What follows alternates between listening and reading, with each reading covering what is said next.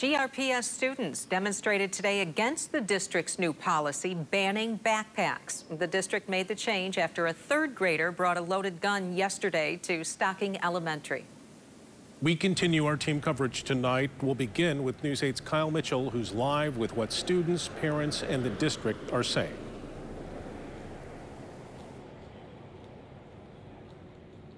Brian, we spoke with a student who organized a protest here at Innovation Central High School. She says the district has other options to address school safety. A line of students demanded change from the sidewalk of Innovation Central High School. They made kind of a rash decision to ban backpacks and other bags from our school.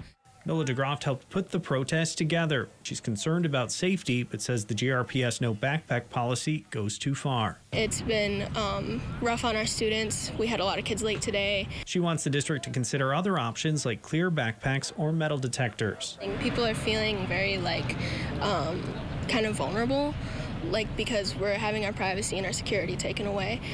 We can't, properly carry things. City High Middle School also had a protest with more than 150 students circling the building.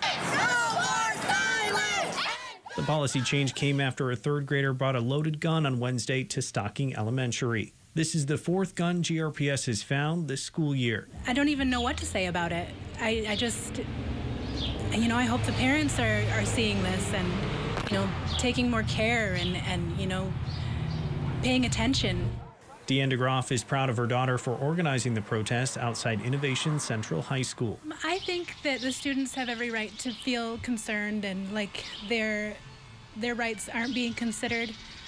I do think that the school made a decision based on what happened that they thought was best for the students. I think it's a really tough situation for everyone. Small bags are allowed for personal hygiene products along with lunch boxes and musical instruments in their cases. The district maintains that bags can be searched if needed. GRPS says it's looking at a long-term solution to address public safety. We are certainly not happy to have our kids needing to come to school without a backpack. That's not something that we see as a long-term or sustainable option.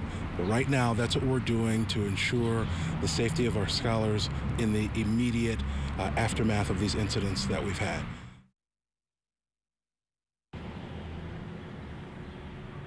The district says the policy is expected to continue through the end of the school year. Live in Grand Rapids, Kyle Mitchell, News 8. Okay, Kyle. Now we want to go to News 8's Taylor Morris. She heard from the state's Attorney General, Dana Nessel, who met with district leaders this afternoon.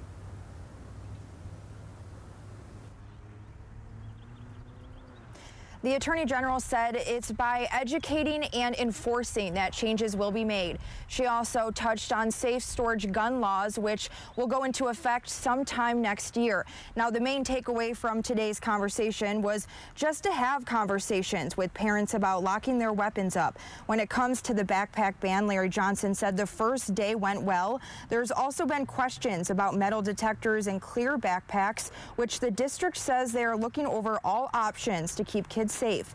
The superintendent called these incidents a health crisis for students in the district. Since the beginning of the year, 4 guns have been confiscated from students at the elementary and middle school level. During today's meeting, Larry Johnson showed the gun that was found on the 7-year-old student last week at Cesar Chavez.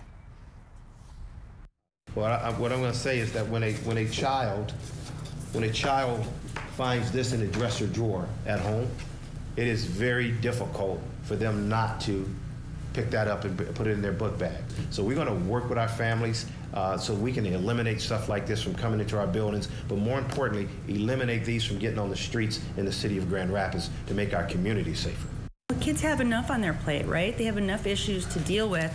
The last thing they need to deal with is the trauma that's associated with a gun in the school, especially one brought by a child so young. I mean, it's really concerning that, a third grader can get their hands on a gun so easily. The district also wants parents and guardians to know that they will be having a community safety forum on May 20th at the GRPS University. Sue, Brian, back to you guys. Okay, we'll have more on that. Taylor, thank you.